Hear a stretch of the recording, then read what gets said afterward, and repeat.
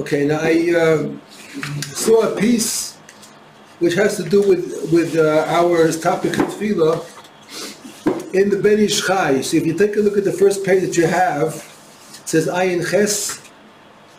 Page Ayin Ches. Right.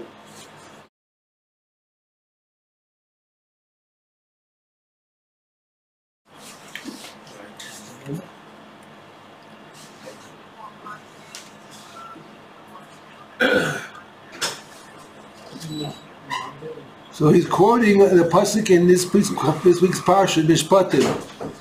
I wrote it in handwritten on top of the page, the first part of the pasuk. Va'avatem es Hashem Elokechem uberach eslach b'chov v'leimecha v'hasirosi machla mikirbecha. That's the pasuk. And everybody understand that? Va'avatem es Hashem Elokechem. And you will worship your God, uberach eslach b'chov, and He will bless your bread, v'esmeimecha, and your water, and He will remove sickness from you. So all of this is dependent on the first part of the pasuk. Va'avatem es Hashem Elokechem. If you will serve Hashem your God, then all of the results will be your bracha in your bread and your water, and there will be no sickness. Okay. The first part of the pasuk is what we have to concentrate on right now. Va'avartem Hashem Elokechem. What is avoda? We know, as I see, if you see on the second line in the handwritten, avoda equals tefillah. We learned this from Kriya Shema. In Kriya Shema we say, Ula'avdo b'chol levavchem. You have to worship God with your entire heart. Correct? What is avoda shebelev? What is worship with the heart? So Chazal say, worship with the heart is tefillah, prayer, which tells us what? That we are supposed to be praying not only with our minds, not only but avoda shebelev.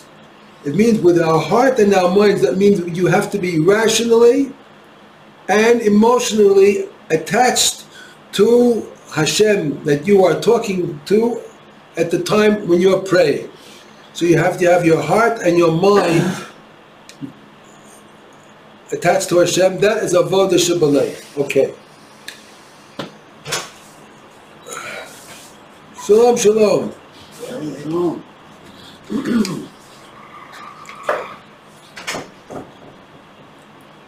So we're waiting for you. So come quick, we're waiting for you. Waiting for you. Thank you. No, so sit down. I will. In a minute.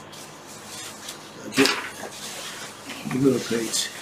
Rabbi? Yes. Doesn't the mind have to teach the heart how to worship? Well, the mind is supposed to control the heart, but yeah, they have to have both elements there. You have to have both elements there. A Jew is not a robot. Right? A Jew is not a robot. A robot works only with a mind, with no heart at all. But we have a heart. Our heart is an energy center, an important energy center, and we have to direct the energies of the heart also to worship Hashem. So they have to work in conjunction with each other. The mind and the heart have to work together, and it's called in Chazal avoda shebelev, service of the heart. Why the heart is mentioned more so than the mind, it's a very interesting question. I'm not sure that I have the answer, but we very seldom have reference to the mind in the Torah by a specific word. We never say moach. In the Torah you don't find psukim which talk about the moach, talk about the rosh. We talk about always the leiv. Always the leiv is picked as the representative of the person, but it means, of course, his heart and his mind. It can't be only the heart. The heart is what we seem to be thinking only as a muscle that pumps blood, but it's much more than that. It's much more than that. I'm going to tell you something absolutely amazing. Absolutely amazing.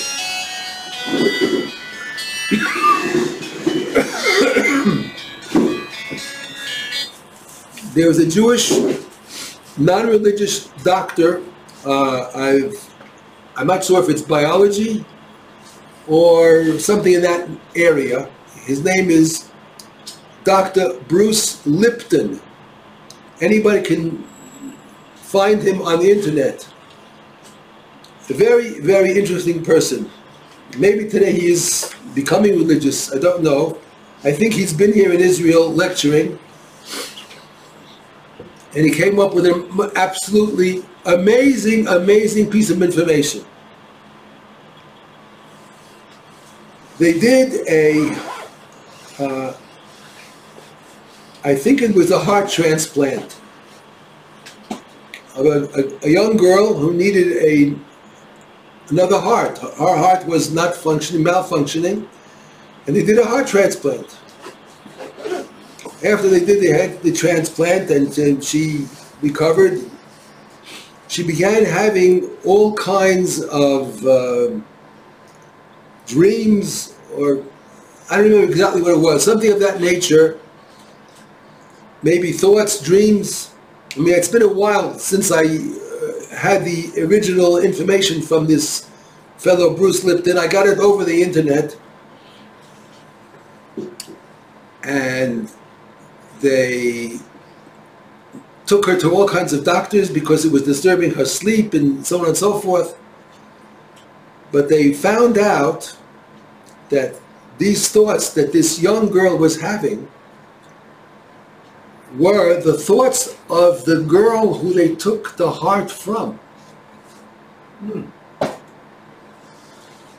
hear that? Amazing. The heart is not just a muscle that pumps blood. The heart seems to have some kind of intelligence, internal intelligence of its own, an entire system. And that remained with that heart that they took out of one person, put it into another person, and that person's original heart was taken out because it was malfunctioning, and the new heart was associated with the lifestyle of the previous person, and it came with the heart to the new person. That's absolutely amazing. I heard somebody say the same thing. He said, I have cravings and desires I've never had before. After we had a heart transplant? The heart transplant. I'm not surprised. I'm not surprised. So when the Torah says, Avoda is Tefillah Shebalev, it wants you to harness all of those energies that may have some kind of intelligence of their own and connect it to the mind, and that is Tefillah. Well, what is the manifestation of the heart? I understand the mind is thinking. What is the fruit of the heart? What's the manifestation? How do you know it's your heart? You understand what I'm saying? When I'm thinking with my mind, I know it's my mind thinking this and that and that. But when you say the heart like that, I understand what you're saying, but how does that manifest itself? How do I know that's the heart? Well, Tanya says that the heart is the seat of self-centeredness, and selfishness. Well, we are only conscious of the mental faculties that we have, but we do know that when we have certain kinds of mental activity going on, we see the symptoms in our heart. When you're very upset or very happy, your heart beats differently than when you're relaxed. Right? Faster heart rate, slower heart rate when you're asleep, when you're the heart, it seems to be an indication of some kind, but not a. Is it like an emotion? Well, that's what we call emotion. We call emotion, but it seems that it has more than emotion, because, as you just said, the person had all kinds of cravings and things that. And I think he actually got with the man's wife, and he liked these things. I think he went. Okay. All right. So it doesn't make that much of a difference to us right now. For our practical purposes, we're just saying that Chazal at the Torah knew very well when they said that tefillah is avodah shebelev. That means we have to harness all of those energies in the heart, whether it's emotional, intelligent emotional, whatever it is, and together with the mind, focus it and connect to HaKadosh Baruch Hu. Now we do this 3 times a day officially. 3 times a day officially. But a person can daven anytime he wants. You don't have to have your official chakras, mincha and ma'ariv. If you want to talk to God anytime you can do it. There's no limitations on that. But what's very important is to know this, that the world stands on 3 pillars. Al Shloshet Olam Omeid. That's we learn in Pirkei Avos. Al Torah, v'al Avoda, v'al Gemilas Chasadim. And Torah, we said, is something which comes from the upper world down to us. That's Torah, right? Torah originates in the spiritual world, in the Olam Eschayonim, and it's given to us, so it comes from up down. It comes into the mind. Okay, but it comes from a higher source, a higher spiritual source. It comes down to our physical world. It comes down to us too. That's going from top down. Now we have avoda. Avoda, that's our job. Avoda comes from the word eved. We have to serve. We have to serve God. That is going from down up. The avoda is a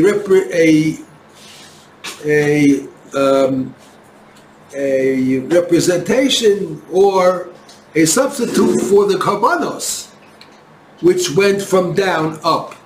It was an offering which we gave up. We don't have that today, so we have, in place of that, we have the korban tomid of Shachris, korban tomid shel bein harabayim in the afternoon, that's Shachris and Mincha, and the Ma'ariv was left over, so okay, so we have an offering going down up. Now in the pasuk, look what it says. V'avartam, on top of the page in the handwritten. V'avartam es Hashem Elokecha ubeirach es lachmecha. When you have the avodah shebelev, your bread will be blessed. Excuse me. Yes. It starts at plural, and then it goes to singular. Good kasha. Very good kasha. Very good kasha. I have to think about it. Think good kasha. You hear what he's asking? Okay. I didn't hear. He says the pasuk begins in Rabbim, in plural. Va'avadetem. You will serve, you, all of you. Ubeirach es lach mecha, and he will bless your bread. It doesn't say lach mechem, it says lach mecha. Your bread in singular, not in plural. He wants to know, a very good question, why is the tense changed from plural to singular? You have to think about it. I mean, I could give you a teretz, but I don't want to give you a teretz because I just thought of it now. I don't know if it's accurate, not accurate. But I want to think about it. I'm sure the Mefarshim speak about it. It's too obvious a question. But it's not nogea to us right now. But it's a good question. Okay. Now, if you look at the printed part down below by the Ayin Ches. So we're saying, the pasuk is telling us that what is going to be the result of our avoda, our service to Hashem, that there will be a blessing in our bread. Now take a look at the first line. Ki yadua, sheparnasa teluya b'shalosh tefillah shel Yisrael. I can tell you something amazing now. Parnasa, which means providing us for our needs, is dependent on 3 times a day davening. Ulezeh amar yehiyu degancha dagan v'yifrachu ki gefen. Okay, he makes another pasuk about dagan and blossoming like grapevines. V'yadua. I'll tell you exactly what he's saying. Ki yadua, ki shem el havaya. Aleph lamid yud hey vav hey. That havaya is just a short way of saying yud ke vav ke. Ole zan. Those 2 words. Aleph Lamed and Yud Hey Vav Hey, Hashem's name, equal 57. Zion Nun, 57. 57. Ukamash Kosov, as we say in the pasuk, El Adonai Vayor Lanu. El is the same El, and the Hey represents the Yud Hey Vav Hey. Vayor Lanu, it will enlighten us. Okay, now, if you didn't understand what we just said until now, just think for a moment. How many brachas do we have in Shemona Esrei? 19. 19. How many times a day do we say the brachas? 3 times is 57. Shacharis, Mincha, Ma'ariv. 57. 19 times 3 is 57. That's Zon. Zion Nun. The same gematria is 57. We say in Birchas HaMazon every single day, if we eat bread, we have to say Birchas HaMazon. We say, Hazon es ha'olam kulo b'tavo. Right? Hazon es ha'olam kulo b'tavo. Ki hu el zon. Correct? It's not an accident. No. It's not an accident. It's not a coincidence. That the word zon means sustenance, supplying us with our needs, is 57. And it happens to be that 3 times a day, 19 brachos, is also 57. Meaning to say that this is a cause and effect relationship. Davening 3 times a day brings a pranasa, brings beirach es lachmacha. It brings bracha into your bread. Davening 3 times a day. Now he doesn't explain to me all the details. It's just a general idea. You have to realize that when Adam HaRishon was created, on Yom Shishi, Friday morning, Adam HaRishon was created. The world had already been created previously. Everything was set. The stars, the moon, everything was set in the world. Only one thing was needed to complete the creation, that was Adam. When he came onto the world, he was created. Hashem blew the neshama into his nostrils and he began to be alive. He saw that the world was not producing. There was nothing growing. Everything was there in potential, but nothing was sprouting. What did he do? He was mispala. He prayed. And when he prayed, all of the agricultural produce which was beneath the surface of the earth began to sprout up. So you needed the tefillah, the avoda, shebalev, to bring the parnasa. That's the way the world started. And that's true up until today. This is what the pasuk is telling us. If you will pray, there will be a blessing in your bread and in your water and so on and so forth. That's what he means to say over here, that the word zon comes from a combination of 2 words, el, which is 31, and havaya, yud kei vav kei, which is 26. 21 and 36 is 57 exactly, zon. V'shemos el Hashem nirmazim ba'osios ochel. Now think about this for a moment also, the word ochel. How do you spell ochel? You see it on the page in front of you, second line towards the end. Ochel.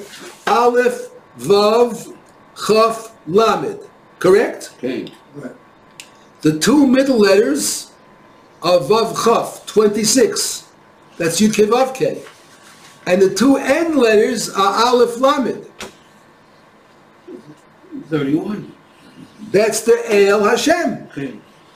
Shem Osios El Chavav Ochel. The Mispar Shem Havaya Chavav. The gematria of Hashem's name is 26. Vehem Chasadim Gemurim Shemehem Nishpar Parnasa Tova.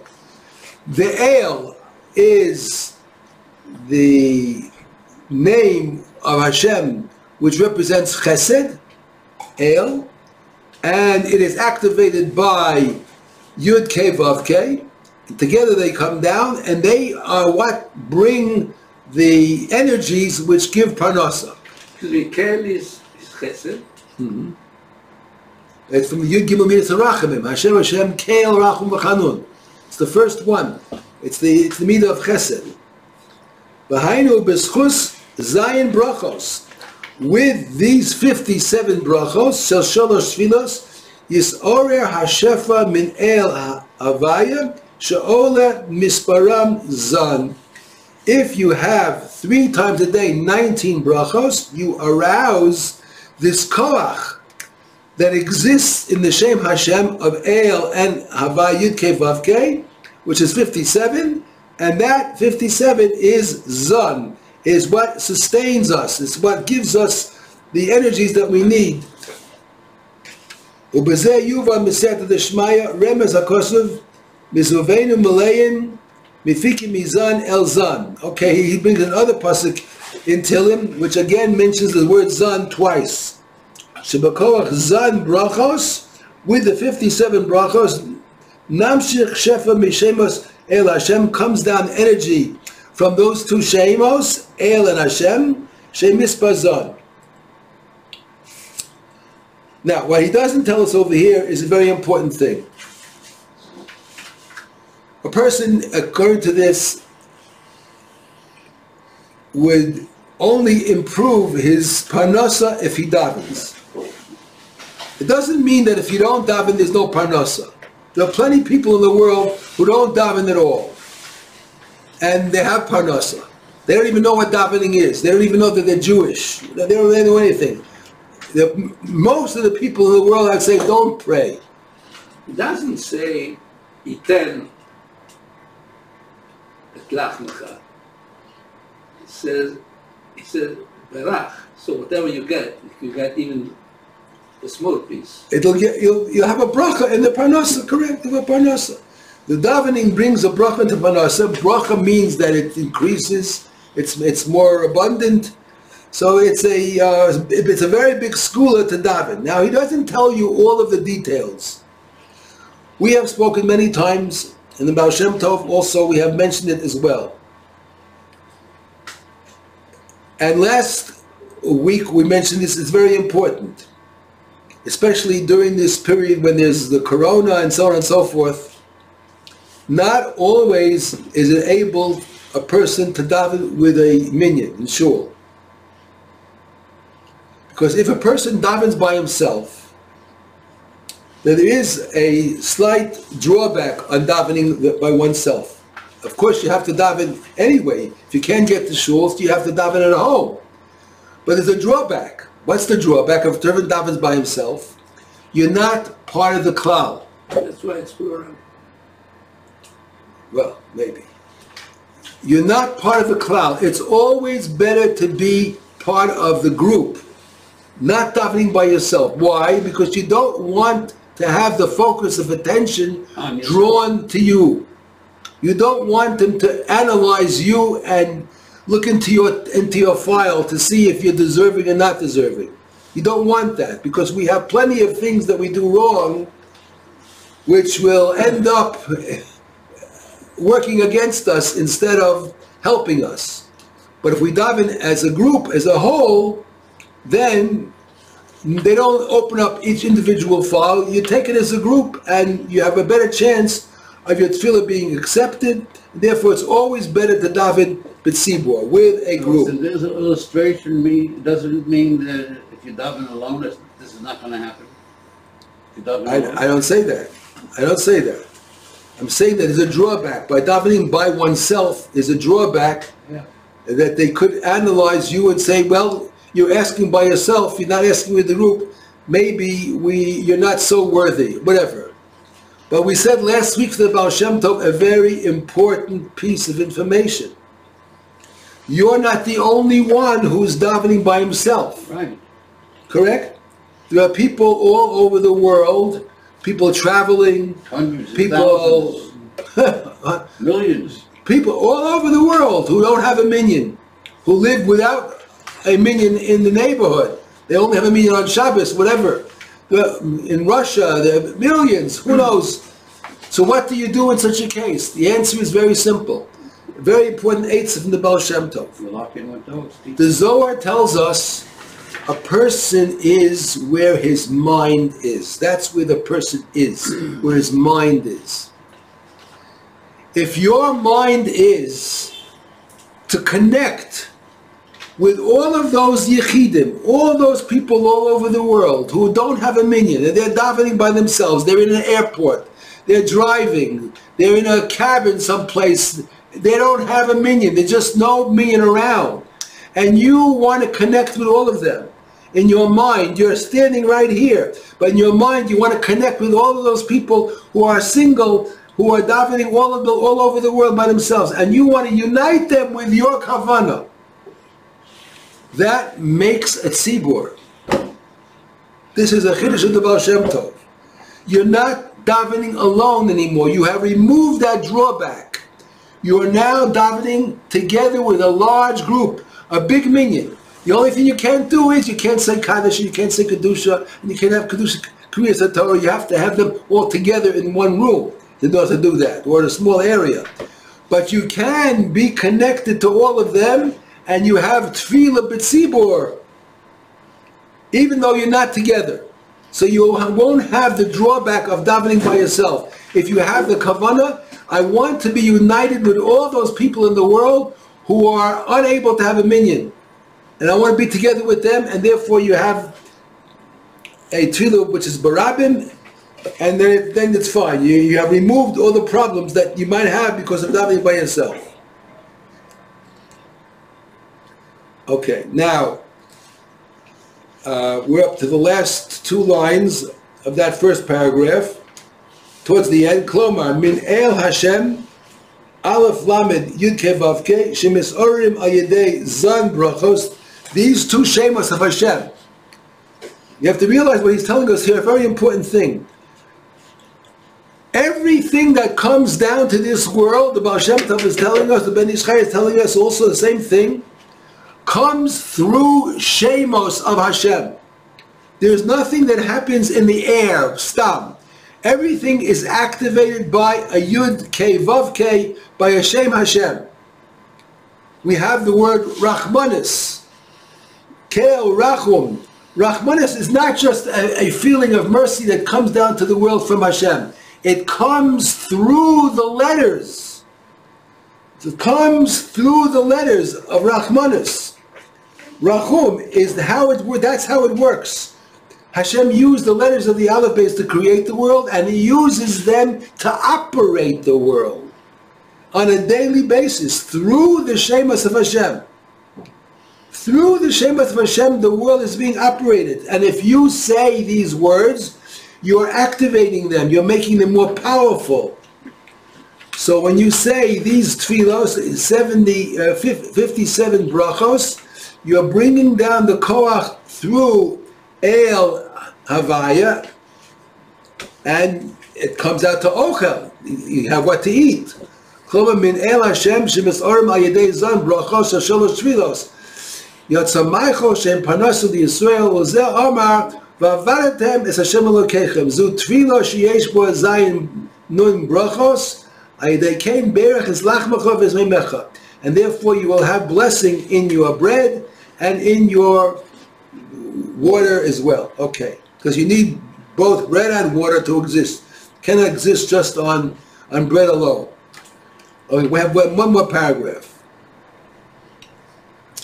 Me'achar shegodla ma'alos hatefillah.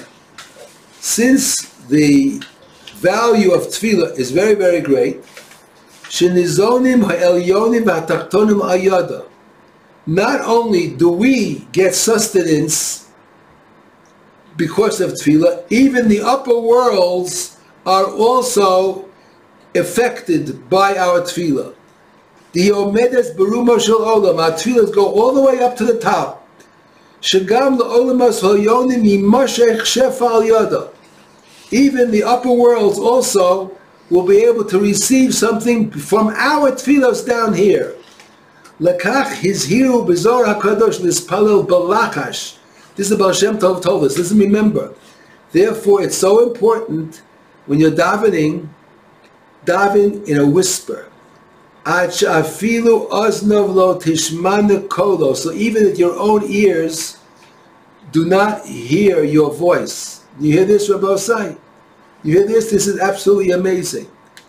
You want God to listen to you? You don't have to speak loudly. He can hear your whispers too.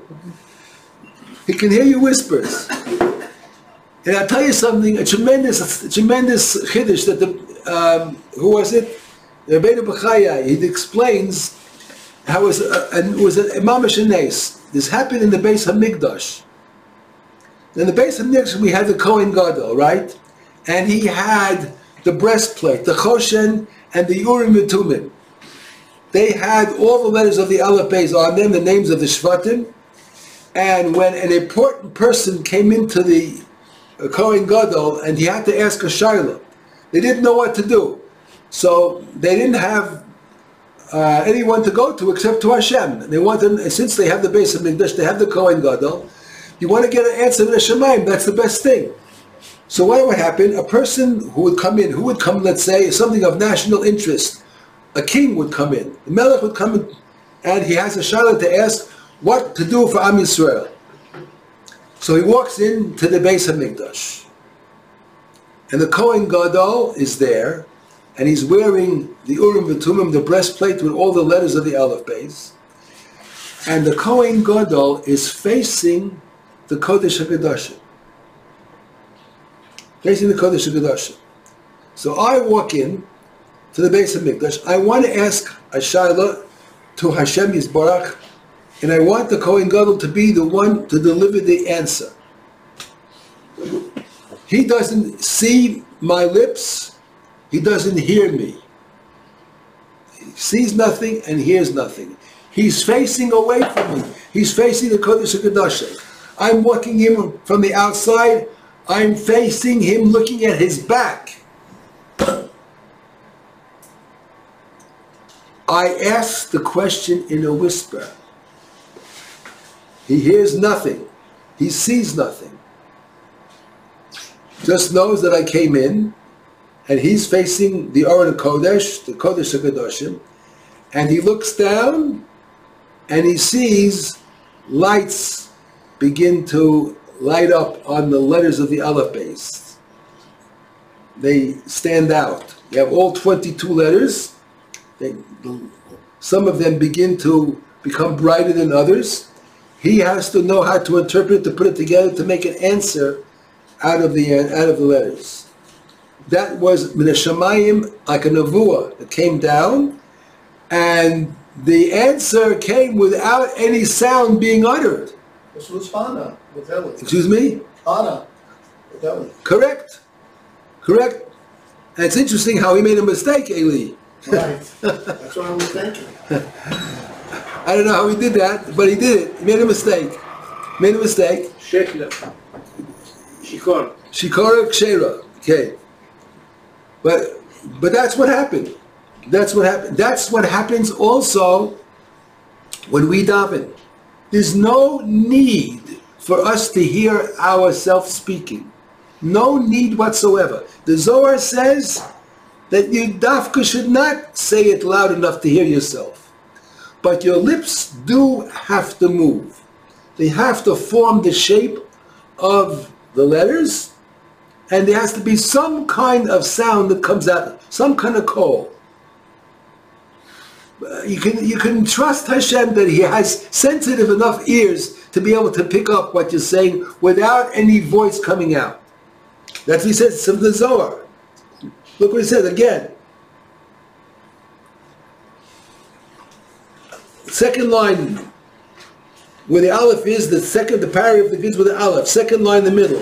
Lakach his hero bezor HaKadosh, lispalel balachash, daven in a whisper, ad shafilu oznav lo tishman kolo. You don't want your ears to hear your own voice. Why not? Why not? What's so terrible if I say it louder? What's so terrible if I say it louder? Distraction. No. Hatam hu k'dei shelo yiskanu bo achitzonim machmas godel ma'aloseha. That's the reason that he gives. He says that what you're saying is so precious, and it's so, I would say, elevated, it's so high, it's so spiritual. Jealousy. There are energies in the world, negative energies in the world, kolchos, what we call chitzonim, that may become jealous of our ability to say these things, and they may latch onto those words and hold them from going up. We do not want to inspire them with any envy at all, and therefore we keep them as low as possible so that they don't attract any attention. This is Rabbi Chaim Vital quoting the following: Tefillah einen nechneses b'shum rikiya. The tefillahs that go up to Shemayim, all the heavens, ki im oisa tefillah delo ishtamis le'odenin. Only those tefillahs that are not heard by one's ears. You hear that? Rabbi Chaim Vital, in the name of the Arizal, the tefillah that gets accepted by Shemayim are those that are not heard by our own ears. It's so important, and it's so neglected. No one gives it any attention. If your mind's saying it, your mouth's not saying it. Why does it have to move? No, you have to say something. Tefillah is... You have to move your lips. I can say it in my head. It could be a whisper, but you have to move. Tefillah requires dibur, requires speech of some kind. Even though the sound doesn't have to be heard, but the letters have to be formed by, and the air coming out. The letters in the air, it comes out, something has to come out, but not enough so that you can hear it.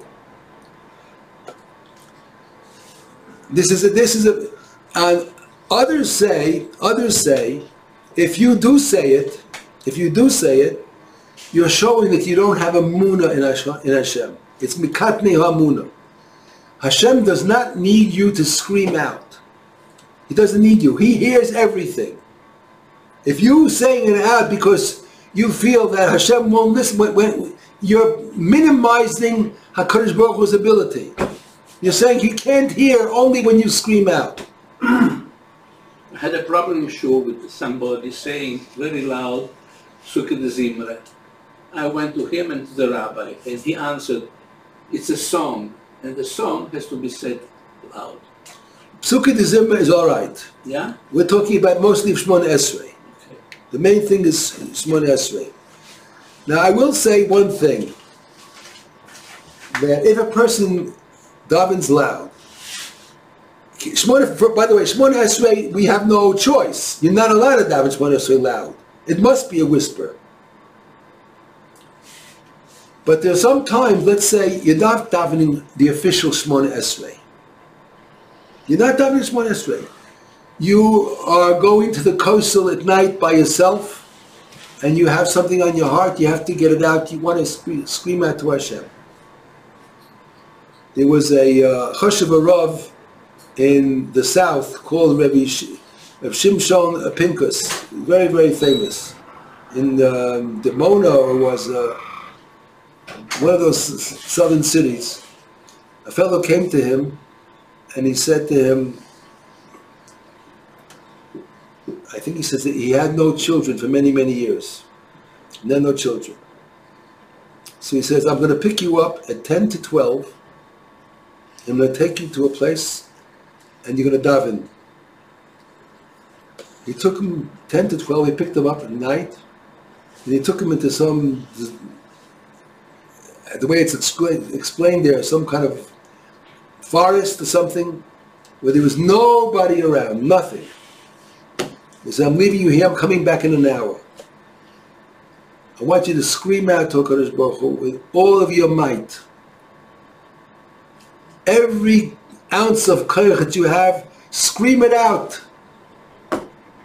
Not the whisper, scream it out. And he came back an hour later, and meanwhile the person is screaming. The Rav told him to do it, so he did it. And within a year he had a child. he had a child that year. Sometimes it's not a question of whether Hashem has the ability to hear it or not. Sometimes Hashem needs you to express it with all the energy that you have to put in to make the tefillah get up there. And it's not an official tefillah of Shachar, Mincha, and Ma'ariv, which is a private little tefillah between you and the self. Sometimes you have to scream it out. It's not because Hashem doesn't have the ability to hear it unless you scream. Of course He has. He can hear a whisper also. But there are times where you have to scream, as we learned in Mitzrayim. V'yitzaku b'nei Yisrael. What were the things that got the release? What brought it about? They screamed out from the bondage, from the terrible slavery that they were undergoing in the last years before they left. They were screaming out. V'yitzaku b'nei Yisrael. It says clearly in the Torah. They were screaming out. So, but that's not the official tefillahs that we're talking about. We're talking about the official tefillahs over here, Shachris, Mincha, and Ma'ariv. This, says the Zohar, has to be said silently. Silently. Ulechein b'kriyas Shema tiknu sheyashmiya li ozno. By Kriya Shema, there it says, Dafka, you have to hear what you're saying. You have to say, Shema Yisrael Hashem, and you have to hear the words. Aval hacha im hatfila nishmas la'oznav lo salka. However, when it comes to Shmona Esrei, if the words are said loud, it will not go up. It won't go up. That's what Rabbi Chaim Vital says. Why not? Why won't it go up?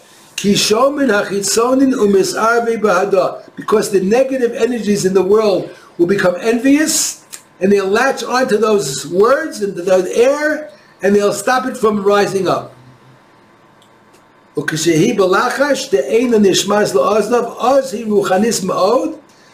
if it's so low that it's a whisper, it's extremely spiritual, more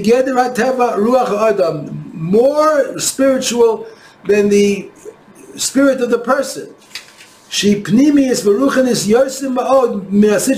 It's a much higher level than those negative kochos. So therefore they won't be able to see it and to hear it and to stop it.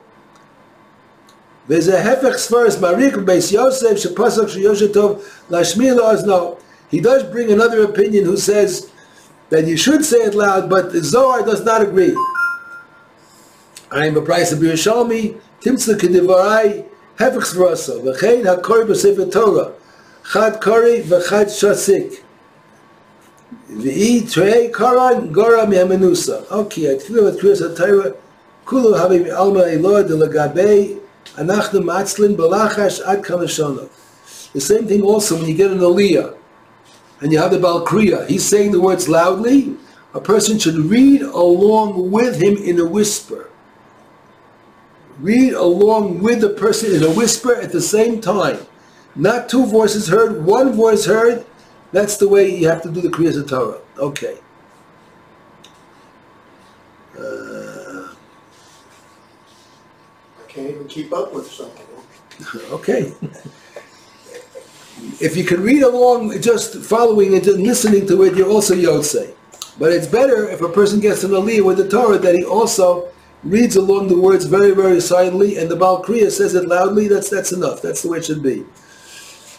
All right. So that's this part. Okay. I think we finished this page, and it's a very important page to remember.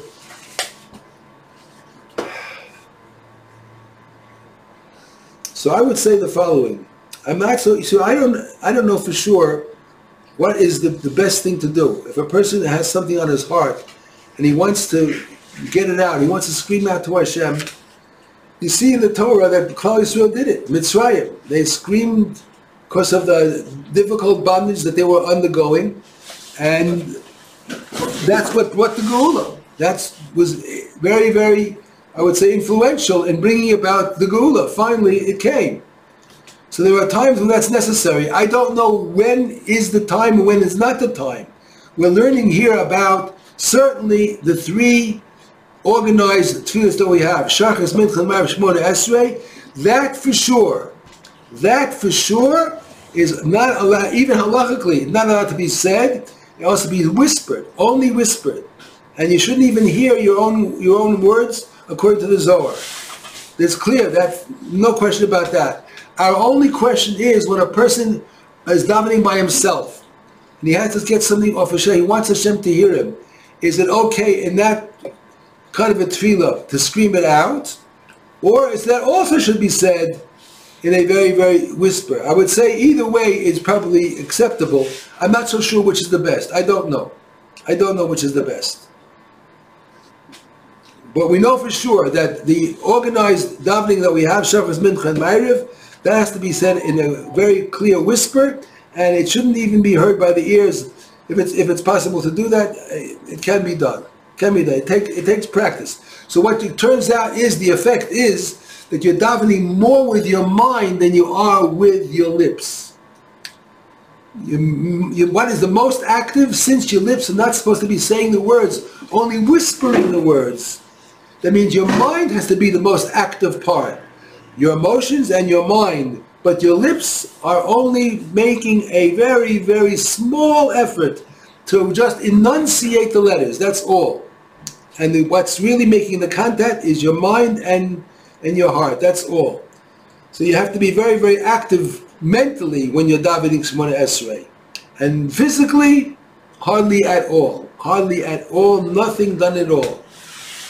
When you use Mitzrayim as an example, are you saying they were playing as minions together, or No, I trying out on their own? I think that. Agony and pain. Yeah, right.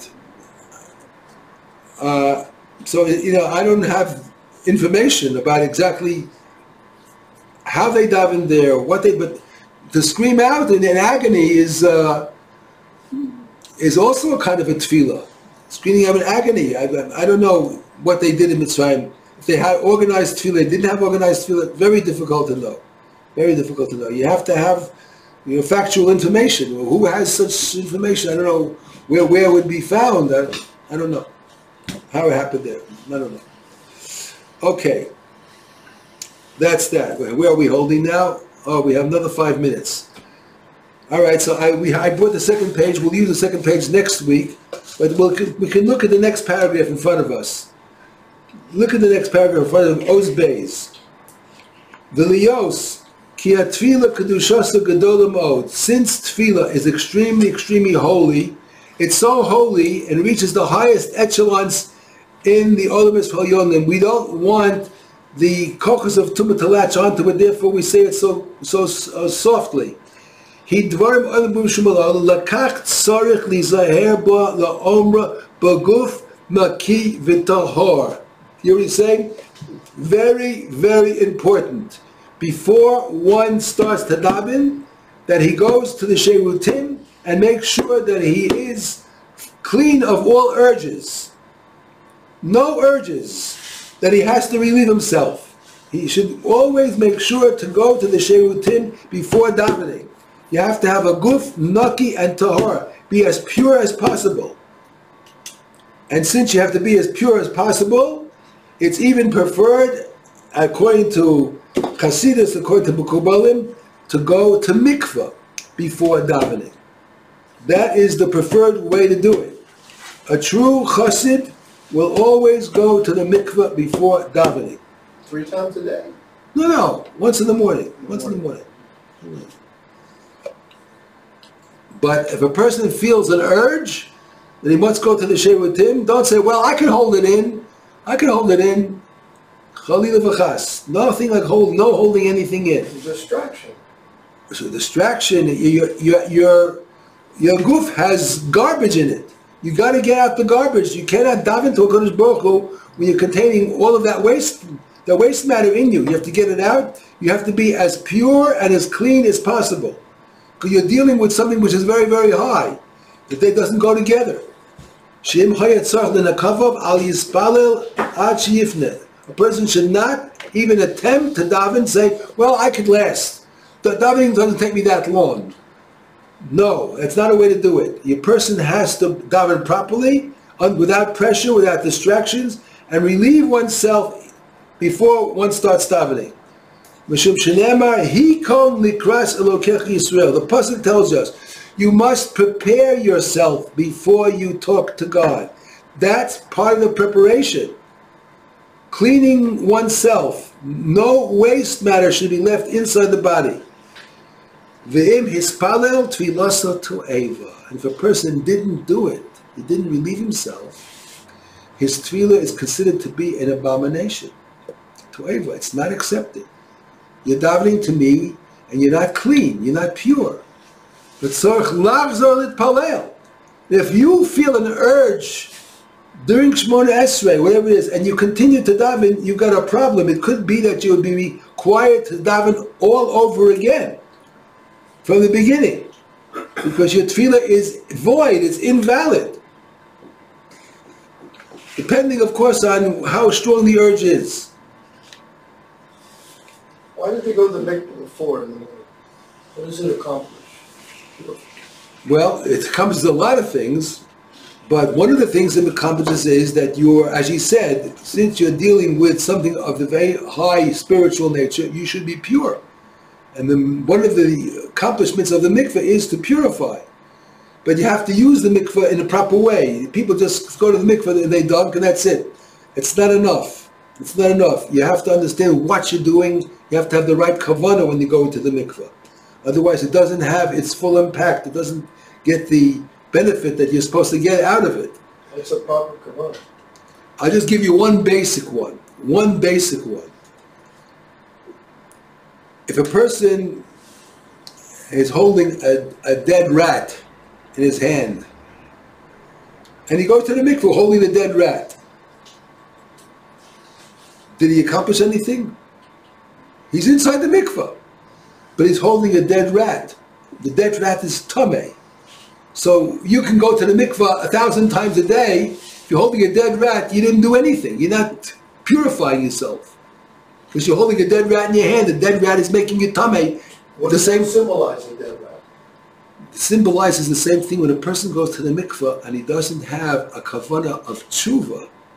But he has he has a dead rat in him. He's got all his averos that he's been done the day before.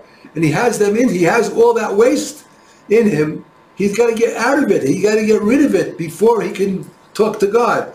So davening without a kavanah of tshuva is like going to the mikveh and holding a dead rat at the same time. So that's the basic kavanah. Before one goes to the mikveh, a person has to have in mind, I'm going to the mikveh, I want to reconnect with the Kadosh Baruch Hu. And I want to get rid of what I've done before. I'm sorry for that. I want to reconnect with the Kadosh Baruch Hu. That machshava, basic machshava of tshuva, is necessary for the mikveh to be effective. That's it. It's very simple. Kavanah of tshuva. If you don't have the kavanah of tshuva when you're tovel in the mikveh, it doesn't help. It's like going to the mikveh holding a dead rat. It's nothing with nothing. Right? So but that's in everything, really. Same thing in prayer. Well, a mikveh is designated specifically for tahara. So if you want tahara, you have to have tahor in your mind also, and get rid of all of the waste that you brought with you, the various that you spoke before here, the lashon hara, whatever you did wrong. You want to get rid of that. You're sorry for it, and you want to reconnect to Hashem. You want to be a good boy. That's necessary for the mikveh to have its proper effect. Okay, until next week in Yom Hashem Rabbi said, maybe amen.